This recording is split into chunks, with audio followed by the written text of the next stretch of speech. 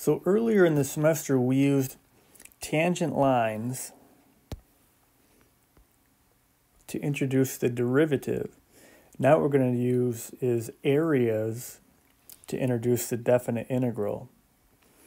And then in section 5.3, we'll be introduced the fundamental theorem of calculus, which shows a connection between these two.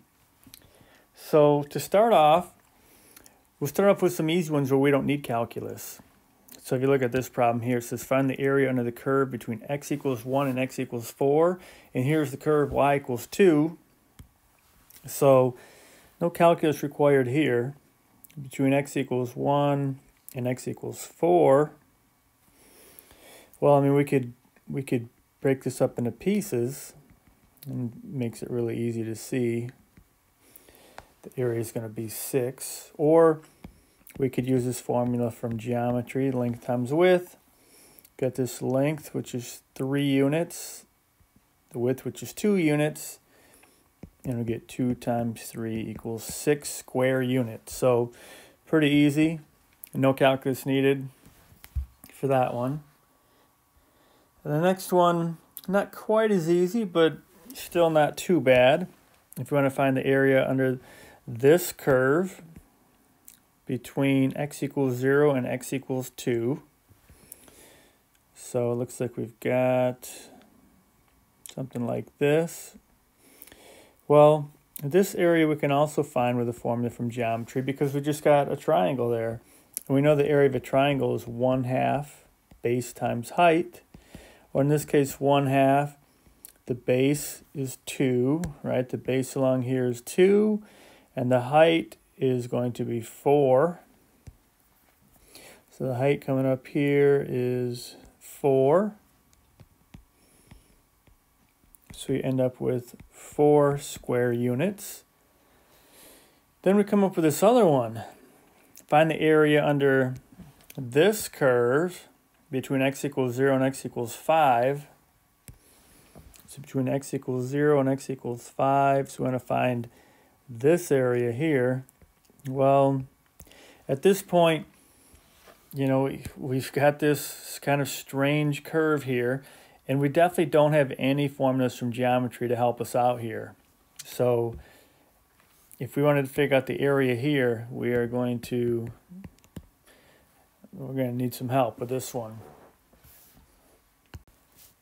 So to do this, let's think back to when we first started talking about derivatives.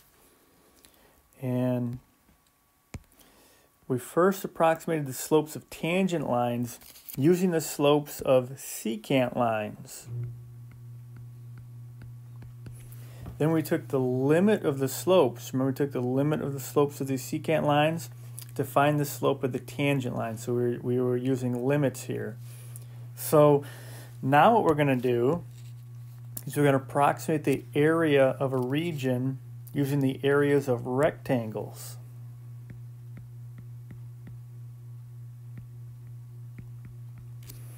We will then take the limit, so here's a limit again, limit of the areas of these rectangles as the number of rectangles approaches infinity. This will allow us to find the exact area of the region. And we're going to do something that's very similar to what Archimedes did a long time ago. So he was a Greek mathematician and typically regarded as the best mathematician of antiquity, and always on the list of the top 4 or 5 mathematicians that the earth has produced. He's always on there. And he understood the basics of integral calculus. And he used what's called the method of exhaustion, which is pretty much what we're going to do, but we extend it a little bit further by taking the limit. And the limit is something that the Greeks, they never used the concept of a limit. They had a really hard time with infinities. And actually the concept of nothing also, but infinity gave the Greeks a hard time. And some of you may have heard of Zeno's paradoxes, which mathematicians have consider Zeno's paradoxes settled. They don't consider them paradoxes anymore because they argue that they're settled using the concept of a limit. But not everyone agrees that it's settled, and especially in philosophy and maybe even in physics. There's some debate as to whether those are truly settled or not. But I'll just mention one of them because these paradoxes have a lot to do with calculus because of the idea of a limit. So one of the Zeno's paradoxes is the idea of if you have a person standing here, here's this person, and let's say it's some guy and he wants to go to this wall right here. So the idea is Zeno would argue that he'll never get to the wall because before he gets to the wall, he's going to go halfway there. So he'll be right here. And then before he gets to the wall, he's going to go halfway there. So then he'll be right here. And then he'll go halfway, and he'll continue going halfway, so he'll never actually get there. And of course, we know that he does get to the wall. So Zeno would say, well, what's wrong with my argument? How can he get to the wall when we know he can always just get halfway and then halfway and halfway and halfway? So we can see kind of a geometric idea of this if you think of distance. So if you think of this instead of like, okay, what is the total amount? So this person's going to go halfway to the wall, and then half of that, and then half of that, and then half of that. So this is kind of like a geometric interpretation. And if we keep adding this up, can we go to infinity? Can we go past 10? I mean, what does this add up to? We're going to keep going an infinite number of numbers. An infinite number of numbers are going to be added together. So couldn't it go as high as we want? Well, it's, may seem a little strange, but the answer is 1. And you can see the answer if we think of a square that is 1 unit by 1 unit. So let's say this is 1 unit by 1 unit. And you can see these numbers inside here. If we think of the area of the square is 1 by 1, which is 1 square unit. So here's 1/2. Right, that's this one. Now take half of what's left. That's a total of 1/4. I'm going to add that together. Then take half of what's left. That's going to be 1/8. And I'm going to add that together. You can see we can keep going, but we know what we're going to get. When we add all of these up, we're going to get the entire area of the square, which is 1. So this, actually, all of this just adds up to 1. So this is a paradox. I didn't probably say this paradox exactly right, but it's very similar to that. And if you get a chance, just look up Zeno's paradoxes. There's a handful of them, but all of them essentially come down to this concept of completing an infinite number of tasks in a finite time, or something along those lines, where the concept of a limit, as far as mathematicians are concerned, can answer those questions. So to see what we're going to be doing in section 5.1, let's take a look at an example here. So we've got example 1 says, use rectangles to estimate the area under the parabola y equals x squared from 0 to 1. So we've all seen this parabola a whole bunch of times. So let's say this is 1 here and 1 here. So y equals x squared goes something like this. So here is, let's say, y equals x squared. We want to find the area underneath this curve between 0 and 1. So we are looking for this area right here. So what we could do is start off with an approximation using a triangle. So we know that the area underneath this black line here, the area under that black line could be found by the area of a triangle, which is 1/2 base times height, right? Which is going to be 1/2 base times height, which is just 1/2. And we can see that our area is definitely less than that. So far, we have a real rough approximation. We can say our area is less than 1/2 square unit, right? So we start off and we have got this. We know our area is bigger than 0. There is something here, but it's less than 1/2. So here's where we're going to start getting into this idea of integration. So we're going to try to do better. We're going to try to get an approximation of the area using 4 rectangles and right endpoints. So first, let's redraw our parabola. Goes something like this. And so we want to find this area right here, right? We're looking for this area. So what we're going to do is we are going to break this up into 4 rectangles.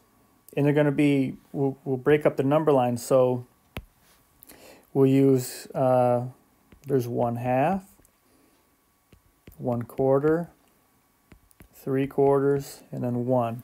And it says using 4 rectangles and right endpoints. So what that means is we're going to think of this as coming straight up here. So for this first rectangle, here's the left endpoint, here's the right endpoint. We're going to use a right endpoint and just bring this straight across. So for the second rectangle, here's the left endpoint, here's the right endpoint. We use the right endpoint. And the right endpoint we're basically just using to get the height of our rectangle. And if we continue along this way, we will go like this. Now we're going to find the area underneath these 4 rectangles instead of the area underneath the curve. And we know we're going to be too high, right? We're going to overestimate this because we have this area up here that's too much. It's above the curve. But it gives us a starting point. So the way we do this, the notation for this is R sub 4. And what this means is we're using right endpoints, 4 rectangles. Right endpoints and 4 rectangles. And then the area is going to be the area of this first rectangle, plus the area of the second rectangle, plus the area of the third, and the area of the fourth. And we know the area of a rectangle is just base times height. And isn't it true that the base of each of these are going to be 1/4? This distance is 1/4 in each case. So we could go get this first rectangle, base times height. Okay, there's the base, 1/4. Now the height, remember that this curve is y equals x squared. So the y coordinate right here is just 1/4 squared. The y coordinate right here to get that height is 1/2 squared, right? So to get each of these y coordinates, we just have to plug in x into the equation y equals x squared. So this first one is going to be base 1/4 times height, which is going to be 1/4 squared because I plug in 1/4 here to get what the height y is. So base times height, which is 1/4 squared, plus, now I come over to this rectangle here, base is 1/4. So I got 1/4 base times height. Well, the height of this rectangle is whatever the y coordinate is here. And the y coordinate here is x squared, so it's 1/2 squared. So multiply by 1/2 squared. And then the same thing here, base is 1/4. The height of this rectangle, the third rectangle, is just 3/4 squared, right? You plug it in there. So you get times, or plus 1/4 times 3/4 squared. Then finally go to the last rectangle, base is 1/4, and the height is just going to be 1 squared, which is just 1. So we go plus 1/4 times 1 squared. So if you go through and do all the calculations, you get 0.46875. And a little bit of a warning here, 5.1 and 5.2 are fairly tedious sections. We do a lot of stuff like this. But here's what we need to know. This is too big. We know it's too big because we've got all these extra areas up here, right? All this red here, that's extra area that we don't need. So all of this red area is an overestimate. So one thing we can notice is this. With an increasing function,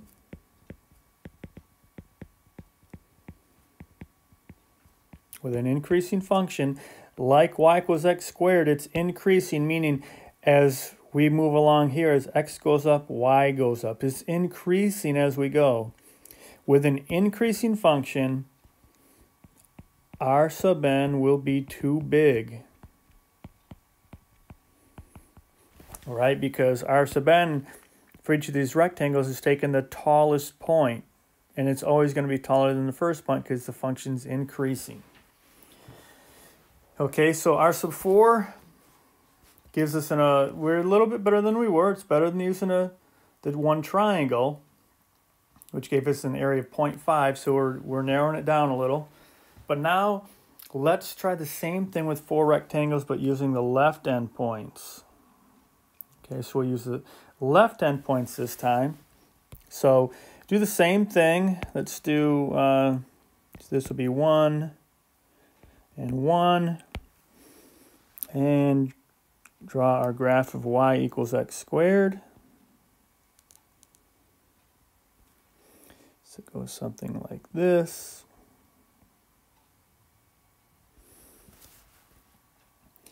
So then we can do the same thing as before. Let's break this up into 4 pieces. So we have 1/4, 1/2, 3/4. And we've come up here. Well, this time we're going to use left endpoints. We can still do this though. We can come up here. But this time, when you look at this first rectangle here, the left end point is 0. So this first one is going to be going to have no area at all. Then you come to the second rectangle. Here's the left end point and the right end point. We want the left end point this time. So we come across here. And then, well, again, let me shade in what we want. We want all this, right? You want the blue. You want to find the area under the curve. So we come to the third rectangle, and again, we're going to use the left end point. So that means we will use this number to find the height, and then finally the left end point on the last one gets us here. So we're going to, instead of finding the area under the blue, we're going to find the area under the black here. We can see by looking, we're going to be under the estimate now because we're going to have all this area that we're not counting.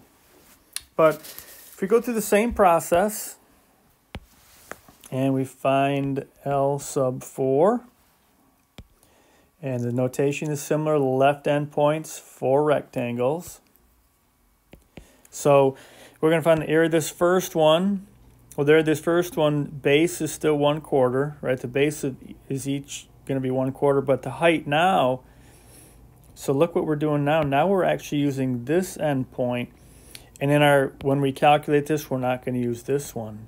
So it's sort of like we shifted everything over. So if you look at our last one, last time we used these numbers here, and we didn't use 0. We didn't use 0. So it's kind of like the numbers that we're going to use, we're shifting them all over this way so that we're not going to use the 1, but we're going to use the 0. And that's what happens to the left end point. So L sub 4 is going to be base 1/4 times height, which is going to be 0 squared, because that's the height of this first rectangle. This rectangle, this first one has an area of 0, because the height right here is 0. Then we're going to add this rectangle in, base 1/4. The height is going to be 1/4 squared. So you're going to go plus, oops, this is supposed to be 1/4 here, right? Base times height. So then the second one is 1/4, and the height is going to be 1/4 squared. So that's this one, base. The height of this rectangle is 1/4 squared, right? Because again, this line is y equals x squared. So if we want to find any of these points, like this point, or this point, it's just going to be the y coordinate at this point. So it's going to be 1/4 squared for this one. Now this third rectangle, we're using the left end point, so the third one is going to be 1/2 squared. So base is 1/4 times height 1/2 squared. So go plus 1/4 times 1/2 squared. Then finally go to this last rectangle, and the base again is 1/4, and the height is going to be 3/4 squared.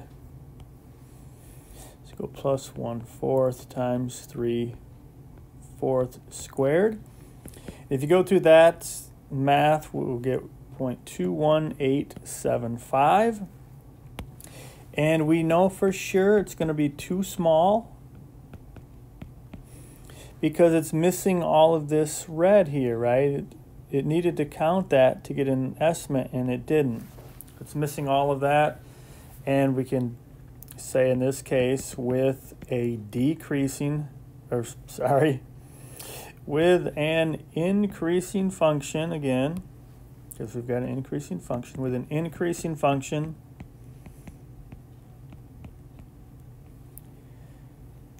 L sub n underestimates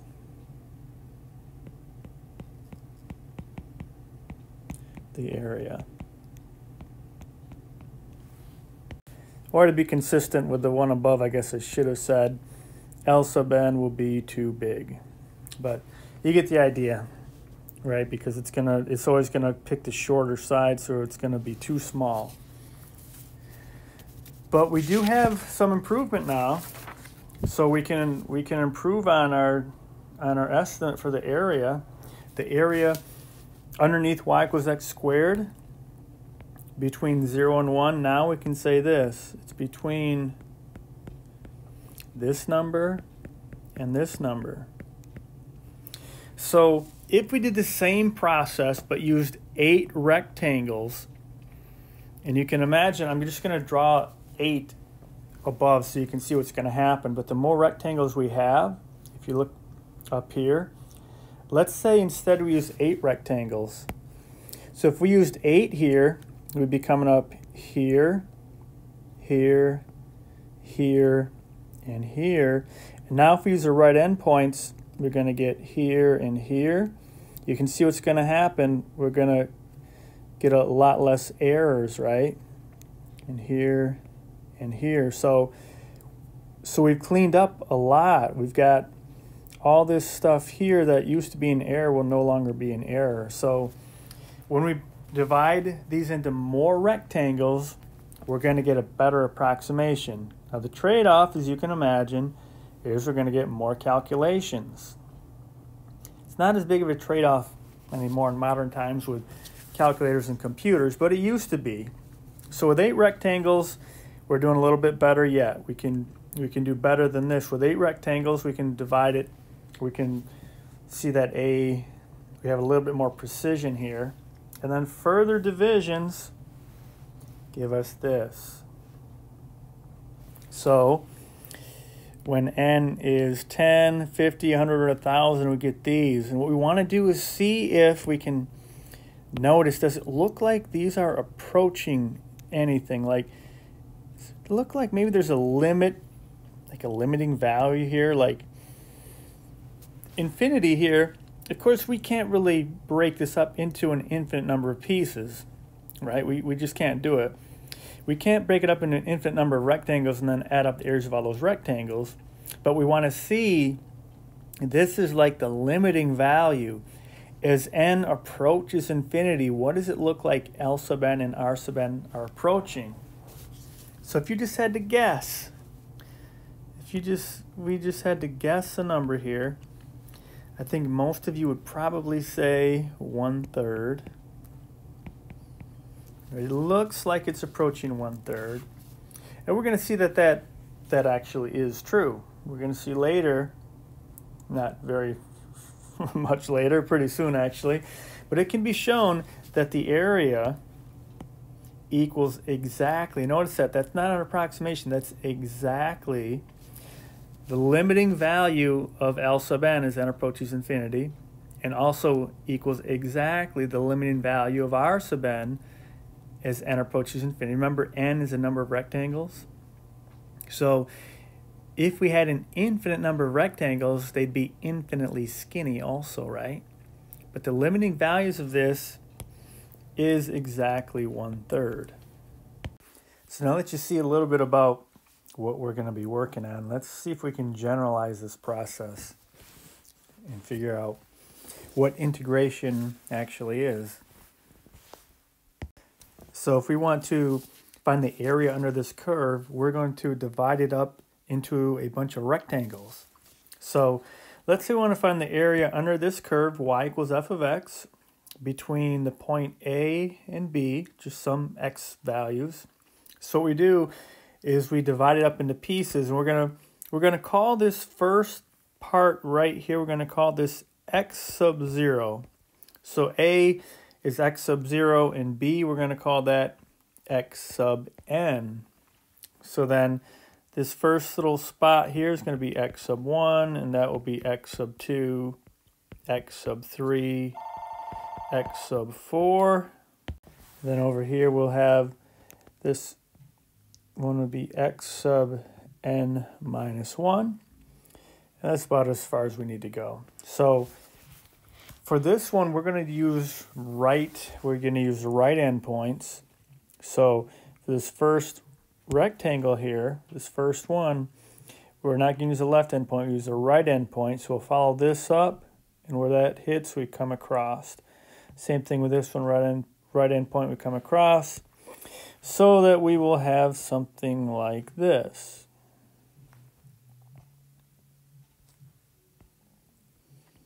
So some will be overestimates, some will be underestimates. And over here, so we are going to find the areas under these rectangles.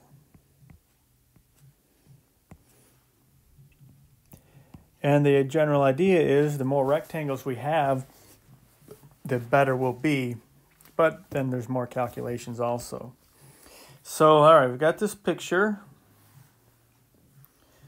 So let's see what we've got. So the width of the interval, well, the width of the interval, meaning this interval from A to B.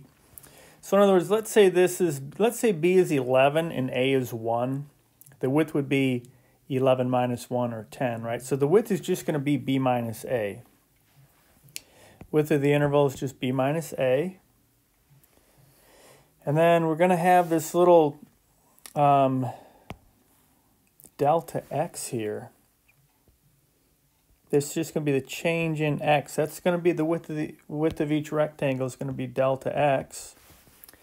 And what that's really going to be is the width of this, which is B minus A, divided by how many of these rectangles there are, right? So this delta x really is just going to be B minus A over n. Then also we can see that looking at what we've got here, we start with x sub 0, and x sub 1 is just going to be A plus delta x. So x sub 1 is going to be A, our starting point, plus delta x.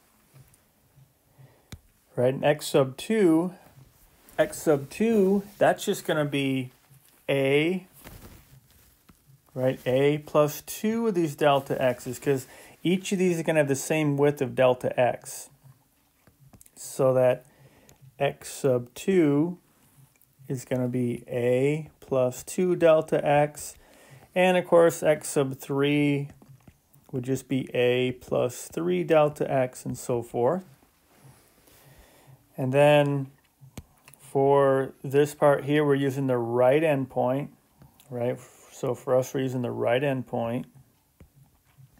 And we can approximate the area of the ith rectangle by thinking of it like this. So here is the x-axis. Here is y equals x squared. Then what we would get is the two sides of the rectangle here. So if this is the ith rectangle, then this would be x sub I, and then this would be x sub I minus 1. Right? Like just think if it's the second rectangle, here's 1, 2, here's the second rectangle, this is x sub 2, and this is x sub 2 minus 1. So this will be here. So since we're using the right endpoint, this would come across here. And to find this area right here, this area under the curve, we would have this would be the height, which is going to be f of x sub I, and the width is going to be delta x. So just looking at that picture, we can see that the area of the ith rectangle is going to be f of x sub I times delta x. So for any one of these rectangles, the area is just going to be width times height, right? Just like a rectangle. So the width is going to be the change in x delta x. The height is going to be the function's value at this input. So with that in mind, we can find an approximation for the area under the curve. So the area under the curve can be approximated by r sub n. So remember what this means. We're using the right endpoint and we're using n rectangles. So think about what that means. That means we would have f of x sub 1 times delta x. Just to make sure we're clear with that, let's look back at the picture here. We're using the right endpoint, f of x sub 1, that's going to give us this height, right, times delta x. So we start here, so we don't start at x sub 0. We will start here, though, when we're using the left endpoint, but when we're using the right endpoint, we start at f of x sub 1. Okay, and then with the right endpoint, we'll go all the way to x sub n. When you do the left-hand point, everything gets shifted over 1. So we would start at x sub 0, and we would go to x sub n minus 1, because for the left-hand point, we're going to use this. We're going to use this to find the height of this rectangle. So for the left-hand point would be up here. Okay, so going back over to here, r sub n, if you look at the picture, and then you can see that we're basically just going to add up all these rectangles all the way across. So we'll get f of x sub 2 times delta x plus, and we would keep on going, and we would get f of x sub n times delta x. And then with a little bit of algebra, we could factor out that delta x, and that's going to basically be delta x times f of x sub 1 plus f of x sub 2 plus all the way to f of x sub n. And if you think about it, what these are all y coordinates, right? These are just the y coordinates. The function, when you plug in x sub 1, gives you the y coordinate at x sub 1 and the y coordinate at x sub 2. So we can basically add up all the y coordinates and multiply that sum by the change in x. And what else do we have here? Well, as n increases, the area approximations get better and better, which we've seen, right? The more rectangles we have, the better the area is, the smaller the errors are. And we approach the exact area as a limit. So here's this idea of a limit. So to get the exact area, we actually need that limit. We're always going to have approximations until we take the limit. It was just like before when we were talking about derivatives. We were taking the limits of those secant lines, but we would use the slope formula from algebra class, so we would get an approximation until we actually took the limit, and then we got the slope with a tangent line. So very similar here. So if you want to get the exact area, not an approximation, then we're going to have to take the limit. If you want exact, we need the limit. And you can see it here. So the area equals, not approximate, but equals, the area equals the limit as n approaches infinity of r sub n. And that's the limit of this. So the one above, we didn't take the limit, we just added these up. But now n is going towards infinity. So if n is not a finite number, but a limit as n approaches infinity, we're taking the limit of the sums of all of these. And then we can do that with the left-hand limit also. So if we're going to take the limit, it doesn't matter if we're using right endpoints or left endpoints. For an approximation, it will. If we're doing an approximation, we're not taking the limit, we get different numbers for these, as we saw in the very first example. But when you're going to get the exact area by taking the limit, it doesn't matter. These are going to be exactly the same. And in fact, it doesn't have to be the right endpoint or the left endpoint. It could be any point.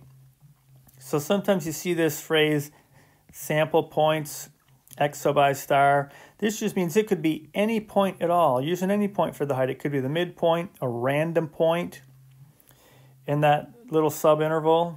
They're just sample points, but still we get exactly the same. So if there's a limit involved, it doesn't matter where you get the height, you're going to get exactly the area. So this one, just to fill in the blanks over here, this is using right endpoints. Using right endpoints, using left endpoints.